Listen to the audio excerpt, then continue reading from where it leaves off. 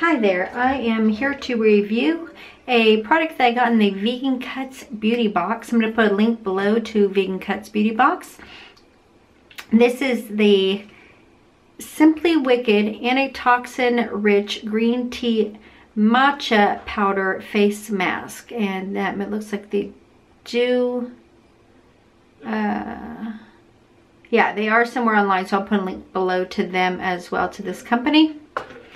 And here's what the product look like, if I can get the camera to focus for me.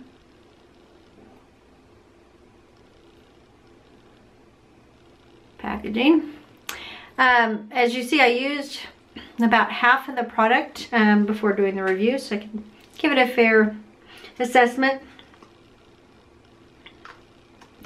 Definitely can smell the green tea. It is actually extremely present in it. I'm not a huge fan of that smell, so for me, the smell kind of put me off of the product. I did like the texture and consistency once you put a little water with it and turned it into a paste. It was easy to apply, and it firmed up really nicely and made my skin nice and soft, but I just didn't like the odor.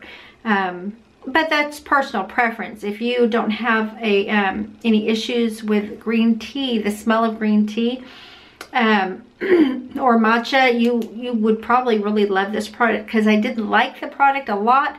I just didn't like that one thing about the product. So I personally would not be getting this again. Would I recommend it to others?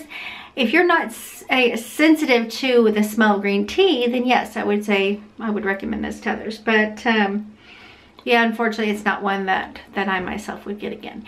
I will put a link below, like I said, to that, and then also to the Vegan Cuts Beauty Box. If you've ever tried this, let me know what you thought of it. Let me know if you like the smell of green tea or not in the comment section below. Thank you so much for watching. And if you have used this product, let me know what your experience was. Thank you for watching, and I'll see you in the next review. Bye.